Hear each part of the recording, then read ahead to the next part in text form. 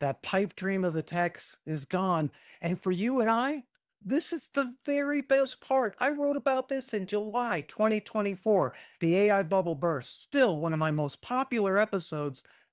And it showed me that people understand that the hype and the hot air is getting in the way of what? Creativity, how we use AI. See, the whole message was AI is going to what? Take your job? Oh, sign me up. And in the end, we're living this male engineered science fiction fantasy that it's just going to go all Terminator on our butts. So, do you wonder why adoption is slow worldwide?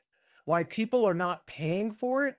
Well, I'm going to go a little bit into that, but more importantly, show you that this is the best thing that comes to AI because it brings it down from the ivory tower billionaires, hot air pitch fest, for some reason built to scare you, and show you how you can work with AI as a tool, how it can actually work with you, not against you.